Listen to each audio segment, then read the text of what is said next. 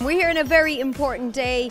Tell us all about it. Yeah, first of all, happy International Day of the Girl. It's the first one ever. I think, you know, for being a girl that grew up in Ireland, we're very privileged. We don't realise, you know, we moan, we say being a girl is horrible, especially those teenage years.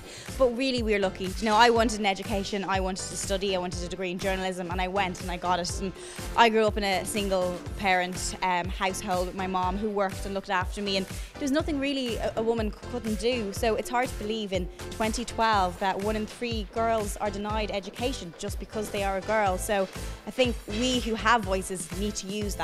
And hopefully today will obviously spread more light on the situation for everybody in the developing countries, I suppose. But we have to talk about the career. You are going from strength to strength. You're flying the flag for us over in the UK. How is it going for you? Are you enjoying it? I'm a celebrity, get me out of here now. So I'm looking forward to that, particularly because the weather is so miserable in London as well. Would you do it as a contestant? Like, obviously you want to present, you don't want to be a reality TV star as such.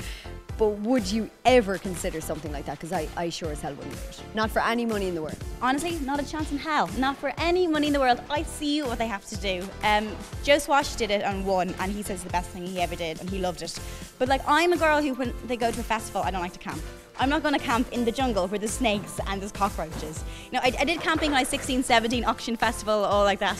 That's as much muddy as I get. That's it. At least you're honest about it though. We appreciate that. You're high maintenance and you're telling us. And I know it. Now I have to do the presenter thing, which is always really awkward, especially you know exactly where this is going. So instead of just talking about you and Danny in general, right? Let's just talk about the fact that you have a relationship that is in the public eye. Yeah. You know, it's not too bad. I think it was hard when we first start going out, because when you first start going out with anyone, it's a bit like, okay, you don't want everyone to know yet. So when you start getting asked those questions, but I think once, you know, we're going out a while and we're happy to say, yes, we're going out, it wasn't as bad. It's before when people didn't know or did know, and then I'm like, I don't want to say it, you might think I'm going around telling people. But now it's fine, it's fine.